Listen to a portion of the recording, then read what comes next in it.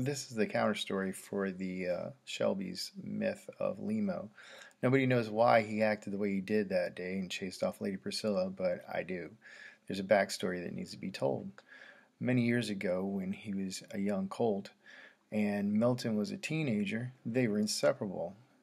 That was Charles Milton's favorite animal on the farm that day that his father owned, and he would take Lemo out and ride him out beyond the gates. And Lemo loved this. He loved running free and galloping. Many a times they would stop down by the brook and get a drink of water and bask in the sun. They were inseparable. But there came a time when Charles Milton's father started sending him to the farmer's market. So he went to the farmer's market and he was there and he had to sell the wares that his father was producing on the farm.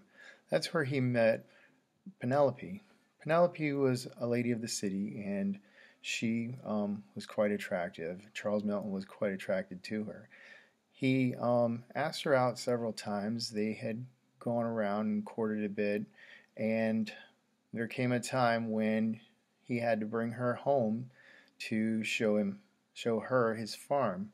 And Penelope, being a girl of the city, didn't want anything to do with the farm at all. She didn't like the smell of animals. She didn't like there wasn't city folk around or any place to go around and go shopping.